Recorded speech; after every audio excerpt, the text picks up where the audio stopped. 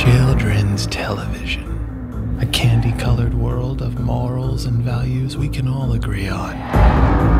What they don't tell you are the terrible things we've done to paint you that world.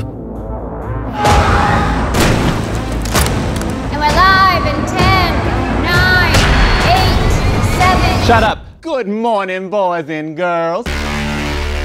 We want to give you your show back. Only this time, with a bigger budget, bigger staff, and union wages for all of you.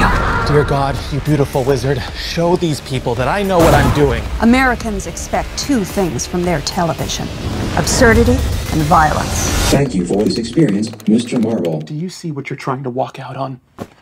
Look at him. These children need us. That's right, Magic Funhouse. I don't know, some kind of fucked up kid show everyone's talking about. God damn it! Is this amateur hour? Learn your fucking jobs, people! Let's give these bastards the best motherfucking kid show they've ever watched. Motherfucker!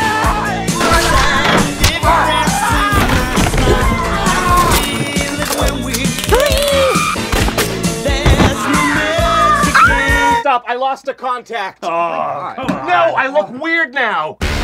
And I never want to hear the words magic or funhouse ever again. I can't believe it. You'd better believe it. I can't. You'd better.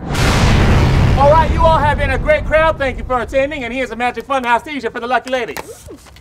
All right, let's go. Go, go, go, go, go, go, go, go.